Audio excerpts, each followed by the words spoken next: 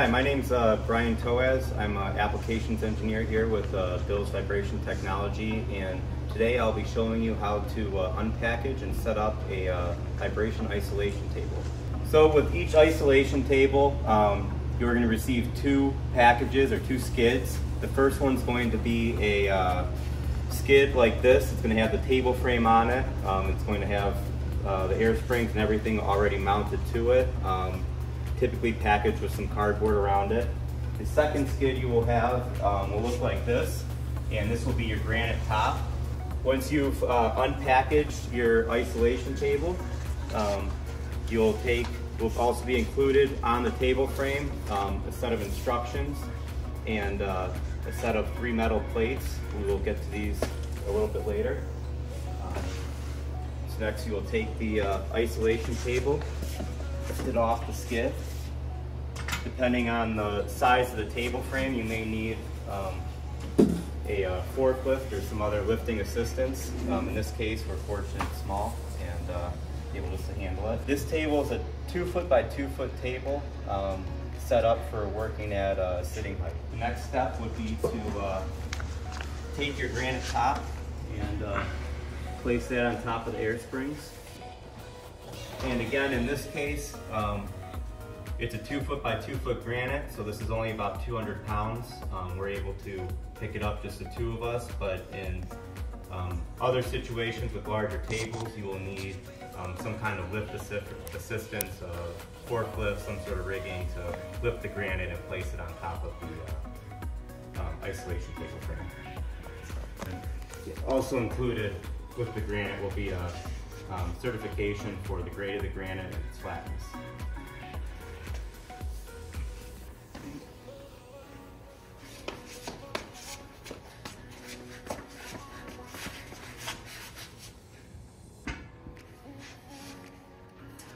Once you place the granite on the air springs, you'll want to get it approximately centered on the air springs.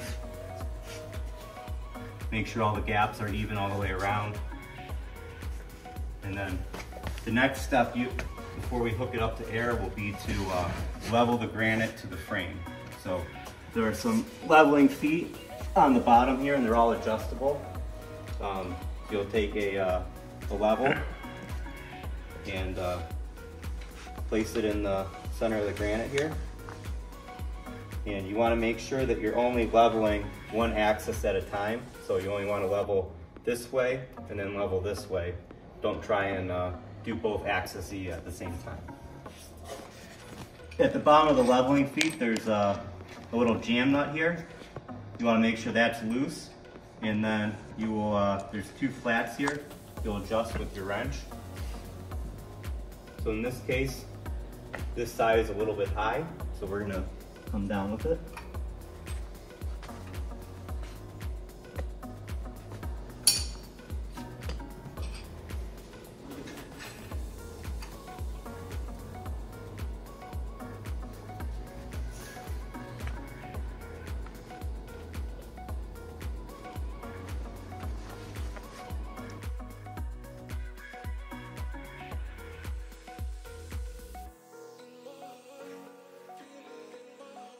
Next, you'll want to grab the 3 metal plates that we set aside before. In some cases, you will also have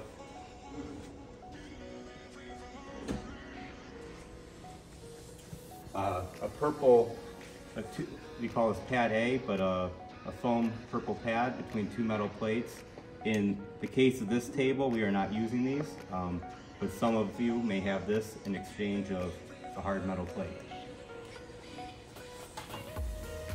So whether you're using the pad A or the hard metal plate, these are going to go into position underneath the level control valves. There's 3 of them on the table.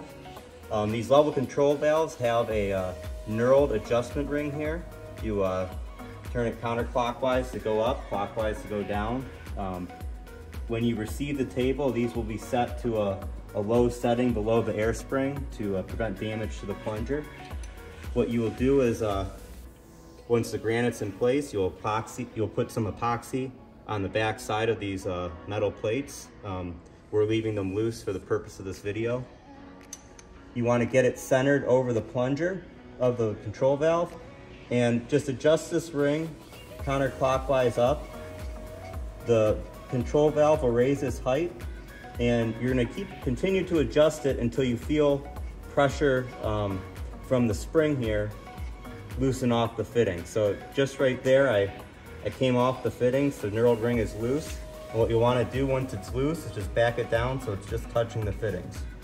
And that gives you a consistent start, a good starting point for leveling the granite, and it gives you the proper air gap that you're looking for between the body of the air spring and the bottom of the granite for floating. So I'll go ahead and install these other two metal plates. Again, you're centering it over the plunger of the air spring, or of the level control valve, and you're adjusting counterclockwise up until the knurled ring is loose on the air fittings. And then you're just taking it back down so it touches the air fitting lightly and has a little bit of tension. Do that again with the third one.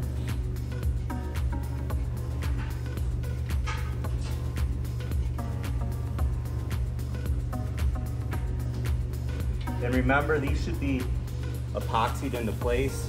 We're, again, leaving them loose for the purpose of this video, but when you are installing your table, you want to just use a two-part epoxy on the bottom side of the metal plate to hold it in place.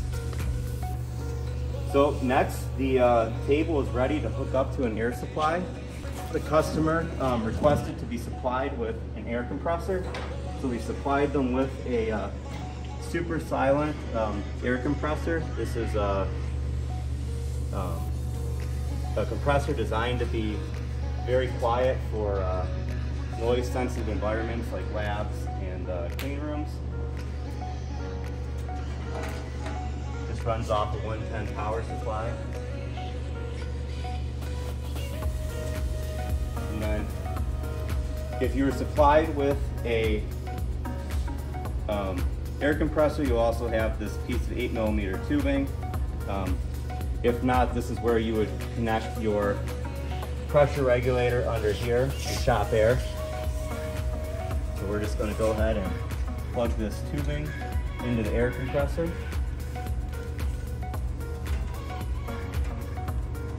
It's important, if you are using your own shop air, that you supply the table with clean and dry air. The table's designed to run at 6 bar or 4 to 6 bar range. 6 bar is about 87 psi. Now that the air compressor is hooked up and pressurized, you'll come under here. There's a pressure regulator mounted to the frame where you'll hook your air input up to. This will be shipped to you and with the pressure turned all the way down to 0 psi.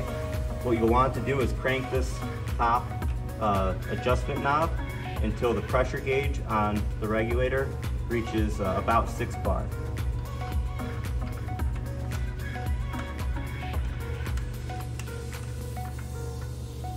And as you crank the pressure up to 6 bar, your isolation table should begin to lift the granite and level itself out.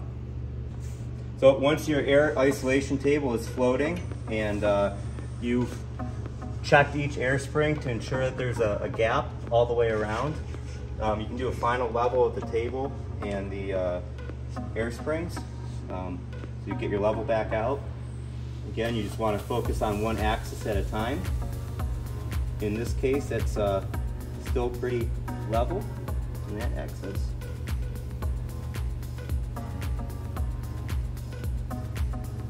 It's a little bit out there. So you can use the level control valves here to level the granite now. Again, turning clockwise to lower the valve and counterclockwise to raise the valve. In this case, we need to go down on this back side. So I'm just going to give it a quarter turn, and that brought it into level. And once your granite top is level and you're happy with where it's at, that completes your isolation table setup.